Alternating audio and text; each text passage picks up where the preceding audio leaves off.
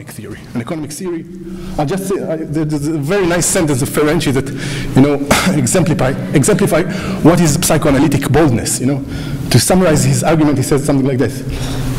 Pleasure in the intestinal contents becomes enjoyment of money, which, after what has been said, is to be seen as nothing other than odorless, dehydrated filth that has been made to shine. And then this we could say, yes, it's absolutely trivial. Yeah? So to solve this problem, we need some kind of a theory, what is money, which lacks in Freud and psychoanalysis, some kind of an economic theory. And I find the appropriate theories in Marx and in Veblen. I'll start with a very explicit formulation of Marx. Explicit formulation explicitly speaks of repression. In Capital, when he describes how money emerges, he describes how a certain commodity becomes money. In our case, it was gold or silver. One certain regular commodity somehow is chosen, socially chosen in a social interaction of commodities, that's what he calls it, somehow is chosen to become the means of exchange. When this occurs, there occurs a certain fetishistic reversal. It appears as if money is immediately the store of value, as Marx says it appears that we buy everything with money because it is money, while in fact the reverse is true. Money is simply one place in this social structure. It is money because we can buy everything with it, not because it has some natural, immediate property of storing values. And then after this, you know, after explaining this reversal, Marx adds a very interesting sentence. He says something like this, not I'll say the exact thing. The movement through which this process has been mediated vanishes in its own result, leaving no trace behind. There is a movement that results in money, but this movement vanishes within money. What it says, I want to emphasize the preposition in. It's somehow the historical movement that brings about money disappear within the object, in the object.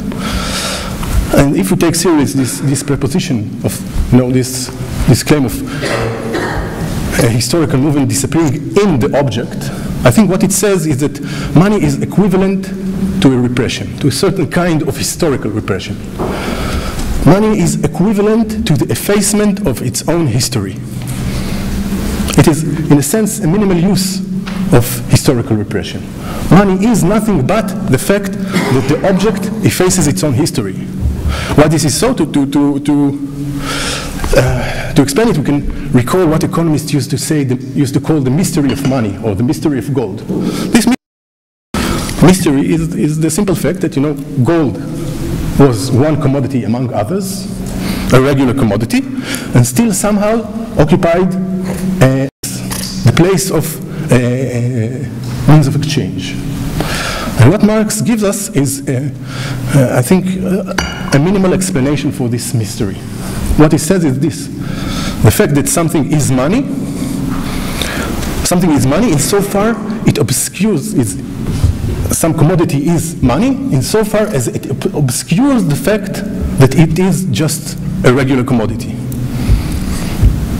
To become money, a certain commodity becomes money, but its becoming is totally equivalent, its becoming money is totally equivalent to the effacement of this very process of its becoming money.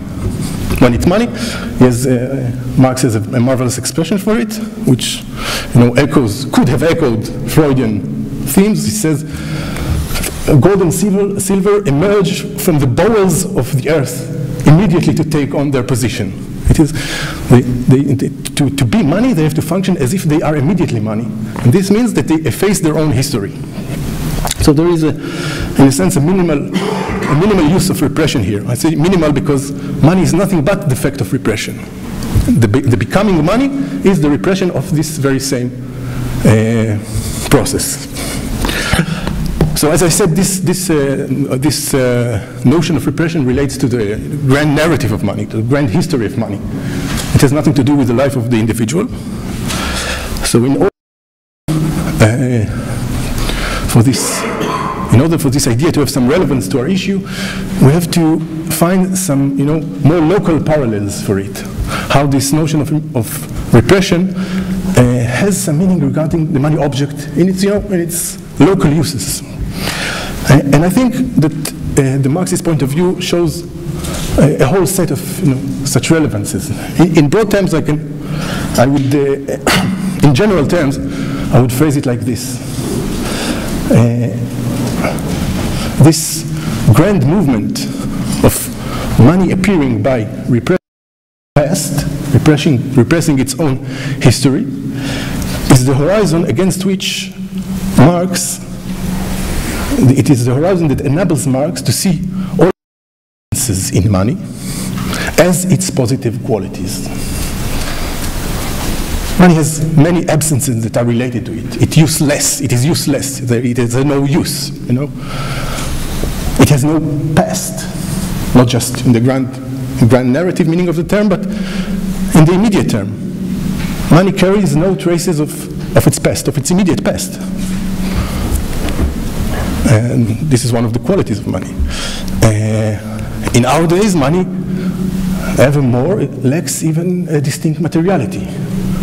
There is, we can even, trace a movement in which money becomes ever more thin, and this, and Marx's view of the grand history the history of money as its own repression is the horizon that allows him to treat all these absences as positive qualities of money, as keys to its social nature, also to the powerful social nature that it has. For economics, these absences are what causes them to think that money is a perfect means, because it has no use, it has nothing in it. It is only a means. Friedrich Hayek once coined the term "good money."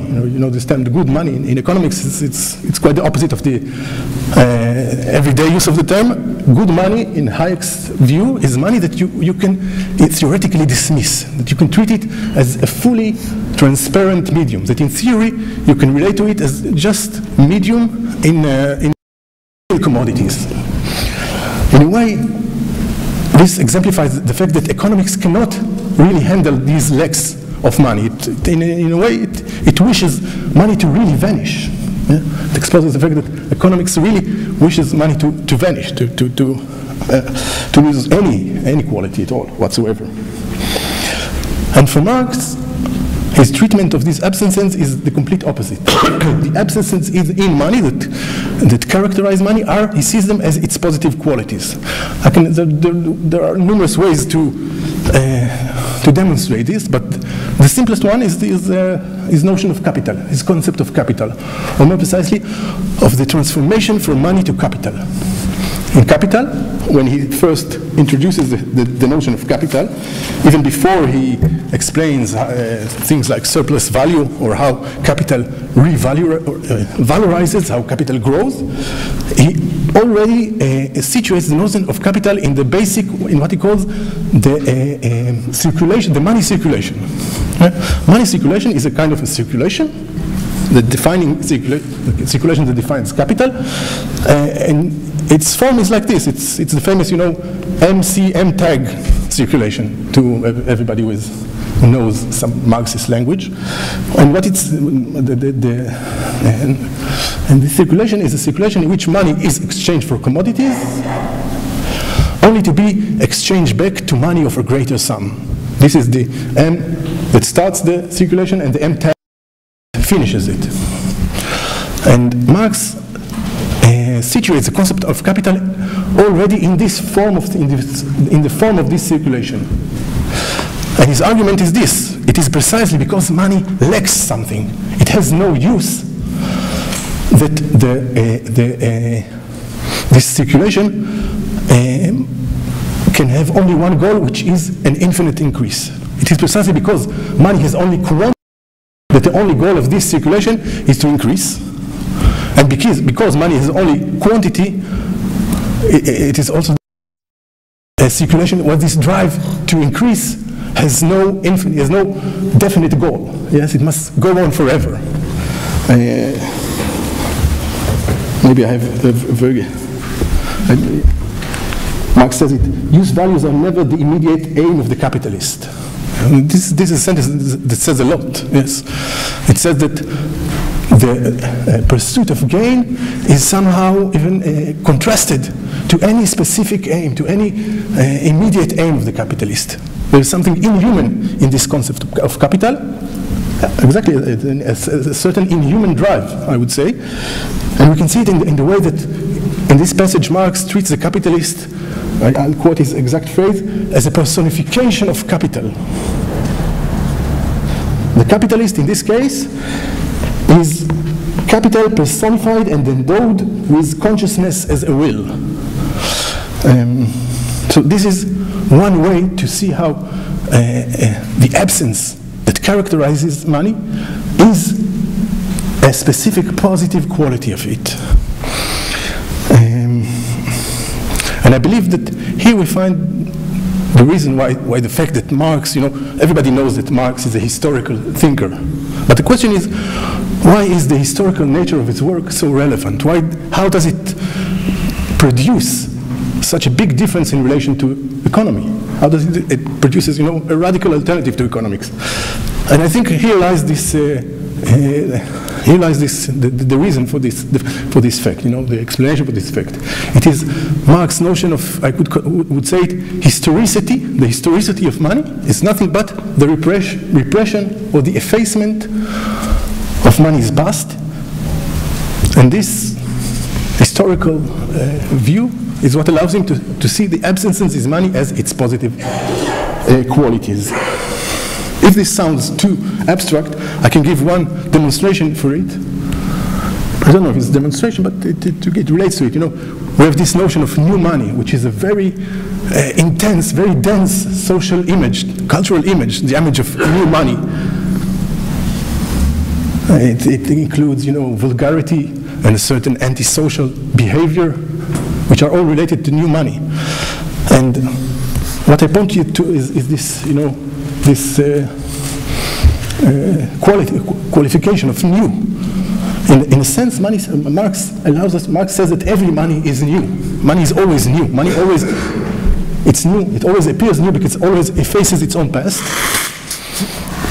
And in grand terms, maybe this is what explains this, this cultural phenomena. How come that the newness of money has such a specific social nature? Why is there a specific social nature, very dense even, social nature, that is attributed to the newness of money? And I think in a way that Marx gives us an ontological background for this cultural image. It allows us to point it in a social ontological, historical social ontological quality of money. Do I have enough time? 7 minutes. 7 minutes, okay. Okay, so I will try to rush things. I want to point to a parallel to this economic conception in Veblen, Thorsten Veblen. In Thorsten Veblen's most famous work is, the theory of leisure class. It is an economic theory that deals with the display of wealth. Economic theory, it's a theory, on the face of it, it's very remote from Marx, because it deals with consumption. It deals with display, with the ways that wealthy people display their wealth. And it's not, it's not like a constructed theory like capital, a mechanism of society. It's more of an interpretative mechanism that allows us to give an economic meaning to practices and things. I'll give example for just one argument of Veblen, because all his arguments are in a way, but many of them are repetitive.